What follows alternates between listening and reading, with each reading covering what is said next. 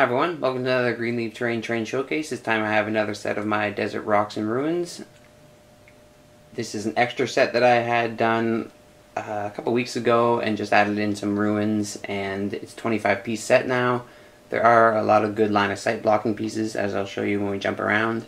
But I won't be doing a lot of these extra sets for a while, so I know you've seen a lot of these Desert Rock sets. Unless I get a commission for one, I'm just going to move on to some other stuff, like making some masters for casting some larger buildings and stuff. So that's in the future, but let's jump the camera off the tripod and check this guy out a little bit closer.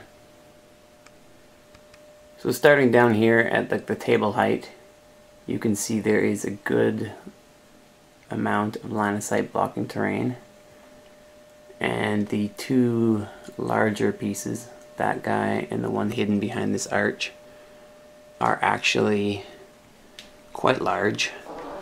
Pretty sure that would hide an Imperial Knight, and this one would as well. It's quite wide. This is probably, there's my hand. Oh, you can pull back out. They're pretty big. Like this is, that dark spot's probably the size of a rhino. So there's good flat spots up on the larger pieces to place your miniatures around. And we got one of these arches that is cut through this building that I've spread around. There's a couple of corners that you can make into a larger footprint, like such.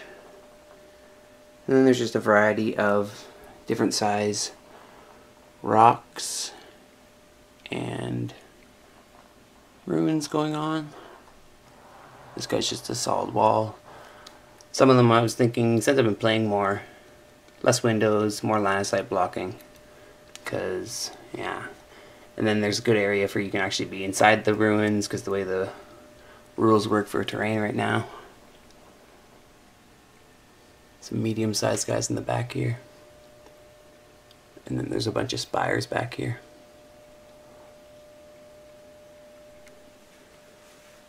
So that gives you a closer look at the set overall. If you're interested in picking up a set like this, you can email me at greenleafterrain@gmail.com, and I'll get back to you with a quote. Other than that, thanks for watching, please subscribe, and happy wargaming.